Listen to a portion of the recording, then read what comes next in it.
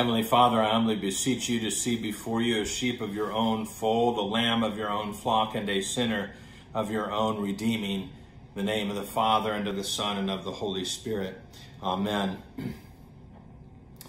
In these last days, in these last weeks, as riots and fire have invaded our city following the death of George Floyd, presiding Bishop Michael Curry offered a pastoral word to the church, and he invited us to have hope and love for our future. He says that dealing with the issues of race in this country are going to take longer than a weekend, and all of this will require of us to lean into the way of love and engage the way of love. Moreover, that the Episcopal Church itself is here and going to work shoulder to shoulder with people in our community to bring about change.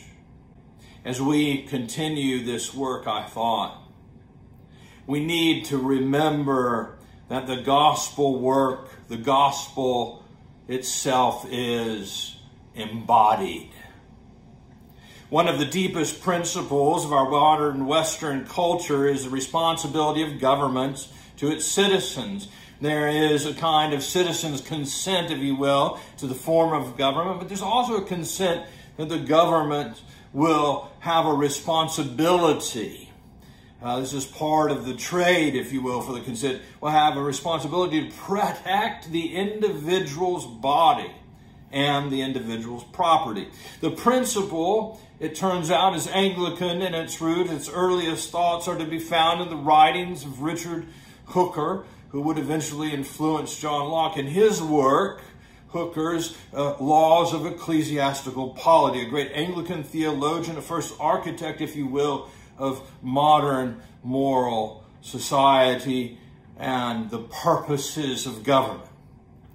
Now, we know that such a grand vision has not always been upheld by our church, the Anglicans and Episcopalians, or Christians either. We have supported white supremacy and slavery. We have also fought against white supremacy and slavery. Why is that? I think it's because Hooker's vision has pulled us nevertheless forward. What is important to grasp is that that vision has a deep reason for making such a statement, and that is because God makes all human beings. This is what the book of Genesis reminds us, that we are God's, and for God, because God has made us, and all there is, we are unique creatures. This uniqueness is important. Moreover, as the gospel authors do so well, we are to be reminded that our shape draws upon it the likeness of Christ himself, or as the creed tells us, all things came to be through the Christ. Every human body has infinite value then, because it embodies the gospel. And these bodies are free from distortion no matter how hard society works to tell a different story. Even we cannot take away what God has given. We cannot disembody God's embodied gospel and creation. This means that we cannot separate out, for instance, protection of goods as if they were more valuable than the protection of bodies. We in the West, I fear, are entangled in a process, new capitalism, of the virtual, of creating a disembodied self, a virtual life, a buffered internal independent mind. This disembodied self often retreats from the world and from each other, maybe even living in like-minded tribes. And one characteristic of this is a greater concern about property and goods than people who use them.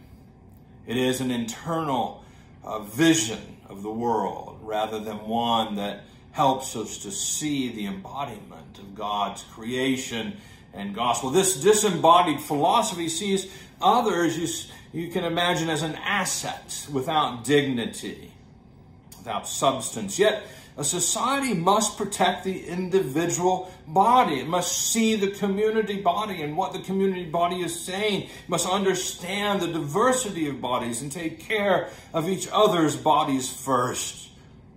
This is not the first time that we have seen individuals and organizations allow for the mistreatment and the denigration of the human body. No, it is a legacy in this country to treat different bodies differently, to treat different properties differently even. And in recent years, we've sought, I fear, by our own desire to separate out from a dangerous world, we have seen a rise in this disembodiment. We cannot begin to dismantle the institutional violence, nor much of the world's evils, if we do not begin by re-embodying the gospel. All human beings have dignity, should be treated with dignity, and even when it comes to the institutions of government at every level, should speak and act out of a sense of each other's dignity, from a foundation that respects the dignity of the embodied creature of God, the human being. The problem is that we've been raised in a system to think of bodies differently, to dehumanize the bodies, the black bodies and the brown bodies and the yellow bodies, the poor bodies, most especially so. Moreover, our unique deconstruction and disembodiment of God's dignity for the black body, well, that we have done disturbingly well. Today, without thinking, the black body is largely and subconsciously characterized as less than. This is rooted deeply in the first words used in this country for the black body, which was chattel. The idea that the black body was property.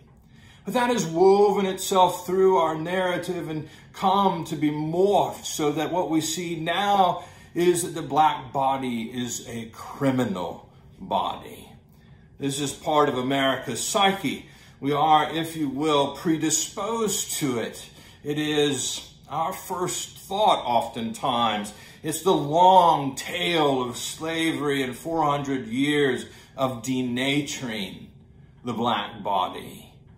The results of our denaturing, though, have been in the news lately, and we have not been able to avoid it no matter how hard we try. We see that black bodies have not been treated with dignity. And the counter voice trying to remove life and their dignity has sought us out. It shut down and shamed peaceful protests not long ago, and the supporters of the disembodiment of certain people now call our attention to property. There is an active denaturing going on. George Floyd is not the first. We might name Breonna Taylor on March 13th in Kentucky, or Ahmaud Arbery in February 23rd in Georgia. The death of the black body is the expected story, a narrative now woven deep into the fabric of American life, a narrative whose end we may only glimpse in the present, though our prayers invite it to come soon. The fact that our gospel is an embodied gospel means that we must engage in a sympathetic understanding of the body of the other and our own. Also, action. This is not someone else's work to do. This is your work. It is my work. It is our work to do. Now, there are whispers that will say to us as we begin it, beware. Beware. A disembodied philosophy will seek to explain to us how the gospel is really just about spiritual facts alone. Disembodiment seeks to dissuade us from speaking out, from acting out, especially when it contradicts the treatment, the normal treatment of the black body. As Martin Luther King said long ago, our lives begin to end the day that we become silent about things that matter. Meanwhile, the embodied gospel remembers, invites us, calls us to remember our anthropology, that it's incarnational, that God came embodied, encountered the powers of that day with a new word, a living word that would be victorious. And even then, when it looked like all was lost, God's resurrection, God's transformation, God's redemption of the body was underway. The embodied gospel does not stay on the cross. It dies and is redeemed, and it does not stay in the ground, but it is resurrected. Therefore, an embodied gospel is one that chooses to take an active role in the narrative making of this country, believing with hope in the dignity of all bodies. The embodied gospel has an imagination that remembers dignity and what it might mean to be a society that outgrows its old stories of disembodied peoples of color. The imagination of the embodied gospel sees ahead of us a society for friends and neighbors of God's making and giving of dignity to all human beings. To all human beings. That is not a utopian vision. It is an achievable one. And in part, it is what it means to be a civilized society. We may have a long way to go together. We may have much work to do to get there. It may be very uncomfortable for us as we listen to our brothers and sisters and their voices of pain. It may take a massive amount of enacted imagination to move us out of the old narratives that bind us. But let me be clear.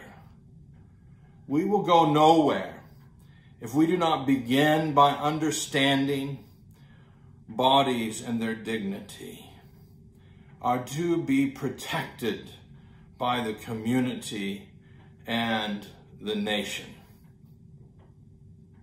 The Reverend Kelly Brown Douglas reminds me of Rachel from the scriptures.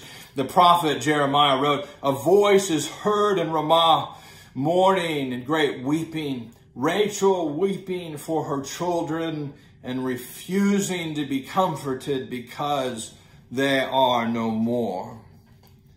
We must all bond, join together, and wrap ourselves around the mothers and the fathers whose children have been disembodied from their dignity. And as Douglas writes, we must refuse to be consoled until there is an end to our illegitimate fears that justify shooting, killing, and strangling the black body most of all. We must refuse to be consoled until there is no longer a culture that seeks to disembody others, that seeks to the disembodiment of God-made dignity. We must reject a disembodied, silent gospel, if there ever was a thing. And we must embrace together and seek to lean forward together, empowered, strengthened, and given hope by an embodied gospel. In the name of the Father, and of the Son, and of the Holy Spirit. Amen.